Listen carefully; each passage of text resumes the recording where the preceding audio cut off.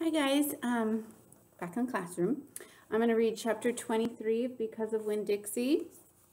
We're getting close to the end. Let's see how many chapters. I think there's 26. Yep, there's 26 chapters, so 3 to go. So we'll find out what happens, okay? Save the sandwiches, Gloria Dump yelled to me. Save the punch.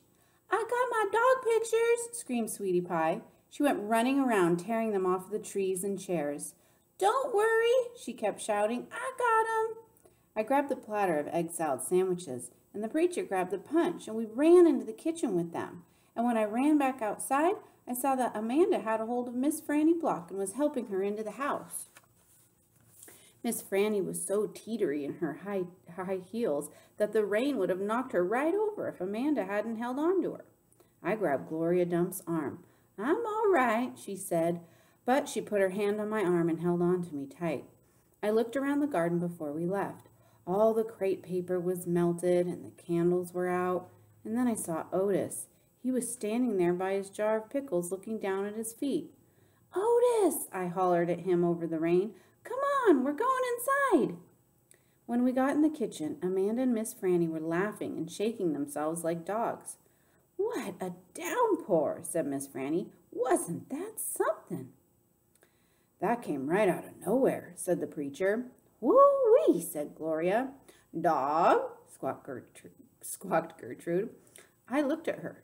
She was sitting on the kitchen table. The thunder was really booming and cracking. Oh, no, I said, and I looked around the kitchen. Don't worry, said Sweetie Pie. I saved them dog pictures. I got them all right here. She waved around her wad of magazine pages. Where's Winn Dixie? I shouted. I forgot about him. I was just thinking about the party, and I forgot about Winn Dixie. I forgot about protecting him from the thunder. Now, Opal, said the preacher. He's probably right out in the yard, hiding under a chair. Come on, you and I will go look. Hold on, said Gloria Dump. Let me get you a flashlight and some umbrellas. But I didn't want to wait. I went running into the yard. I looked under all the chairs and around all the bushes and trees. I called his name real loud. I felt like crying. It was my fault. I was supposed to hold on to him, and I forgot. Opal, I heard the preacher call. I looked up. He was standing on the porch with Gloria, and Dunlap and Stevie Dewberry were standing there too. Your guests are here, the preacher said. I don't care, I hollered. Come on up here, Gloria Dump said, her voice all hard and serious. She shone her flashlight out at me.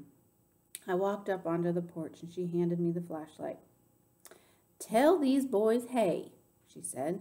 Tell them you're glad they came and that you'll be right back as soon as you find your dog. Hey, I said, thank you for coming. I just gotta find Winn Dixie and then I'll be right back. Stevie stared at me with his mouth wide open. You want me to help?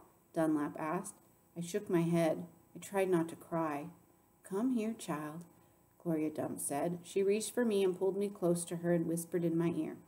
There ain't no way you can hold on to something that wants to go. You understand? You can only love what you got while you got it. She squeezed me hard.